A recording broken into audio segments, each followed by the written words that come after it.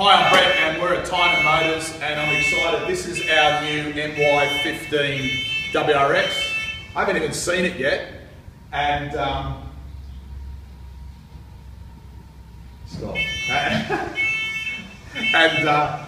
it's just been brought down from upstairs. The guys at Tynans are going to show us some of the fantastic new features of this new model. Remembering this is the car that's got the new 2-litre direct injection turbo engine that everybody's been excited about around the world. This is the first one that's being delivered here in Australia, so we're pretty excited about it. It's number 4 out of the first batch of, I think it's 100. And my wife's not so sure whether I've got the right colour, but I think I've chosen the right colour. So this is Stefan. So let's have a look at the new car, eh? Excited, Brent? Yeah. It's like when I got my VRZ. Wow. So it looks a bit different, doesn't it? So we all know, we've seen this on the internet.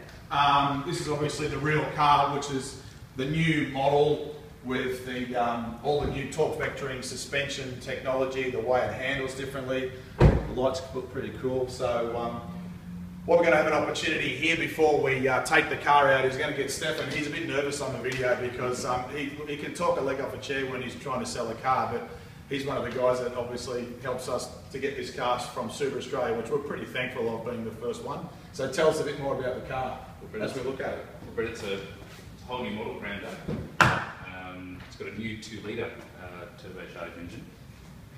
Now, if you have a look down the centre console there, Brett, yours is number 4 of the first release of 100. Oh, okay, so I've got the numbers down here. Oh, okay, that's pretty cool. So I've got a number right down. Let's get right down in there. You can see that's a bit, you can't quite see it because it's a different colour. But anyway, so there you go, Zach. You keep recording for me. Okay. There's, other than a 60% stiffer chassis, there's some really cool changes in the instrument cluster, including the boost gauge in the centre. They call that the top display. Your rear-parking camera is also located there as well. So this is what they would call the entry-level model, because this is our R&D car for MRT performance. So we haven't leveraged it up with the premium model. What's the difference between this and the next level up model? What can people expect? Mechanically, they're exactly the same. What they have changed, the differences would be the leather upholstery seats, a sunroof, satellite navigation with a Harman Kardon stereo, push button start, smart key, so real keyless entry into the car. Is that similar to the BRZ with the same fob? Exactly the same. So the model with the sat nav and the heads up is obviously replaces this binnacle here where the stereo is at the moment. That's correct. Yes. And you also get automatic headlights and rain sensing wipers. Ah, right, okay. So Zach, just get a little bit closer, have a look at the dash. One of the things that's pretty different about this particular model is there's a lot more colour in the LCD display in the front. We can't start the car yet because we're still inside. But also this display up the centre up here, Zach, if you want to just get a little bit closer up there, you can see that's a bit different as well. So that's got some of the more options that we can change in the way that what we'll do is we've just been allowed to start it. I've got to put my foot on the. So the centre console is changing differently as well. And this is one of the things, which is one of the classic things from a Subaru. Does it do the sweep on the gauges? Yeah, there you go. See? Pretty classic thing from Subaru. Have a look at that again, Zach.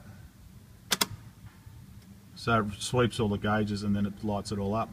So from our point of view here at MRT, this particular car's got a new Hitachi ECU. Interestingly, we already know from the car being released in other parts of the world, it's got a 1.5 megabyte processor in the chip, which is different to the Forester Turbo, which was released here in Australia back in May in 2013.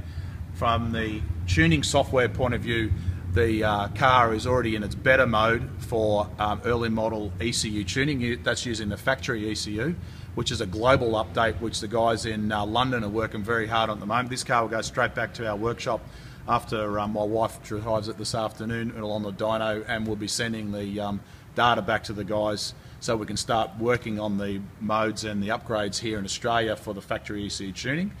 But the also good thing is this ECU has got a lot more power in it and a lot more features that we can then update because it's got a much more powerful processor.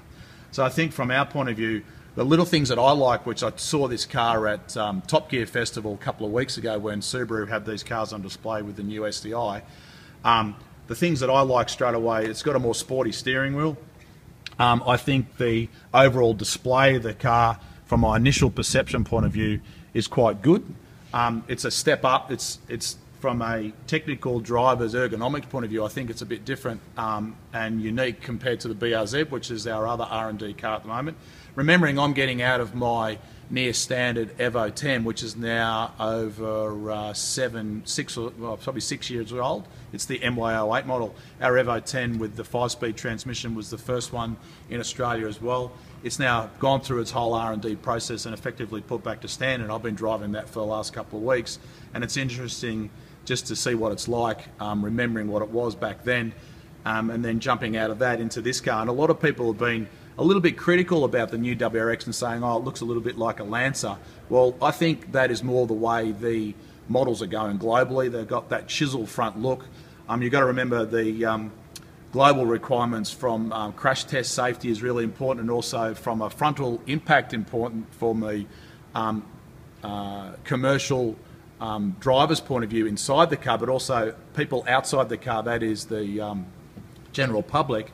Subaru has got a lot of challenge because they have to go for a slimmer bonnet scoop because you can't run the old early model bonnet scoops that were quite popular on the 03 to 06 models, because they actually don't pass ADR requirements anymore for the external profile of the car. I think the way it looks is quite good. I think Subaru have got it right. I think in many, many years since we've gone back to the 01 model, which was the ugly bug eye, when they took a major step forward, this car is going to be quite popular, but I think proof will be in the pudding over the next couple of weeks from my road test, which we'll do a video for you soon.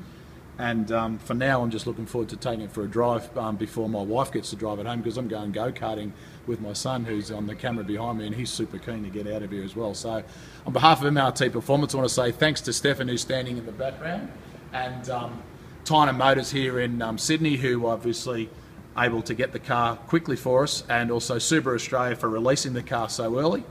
And for more information, follow us on Facebook, YouTube, Twitter and Instagram, and we'll send you some still photos and an update on this car soon. Bye for now.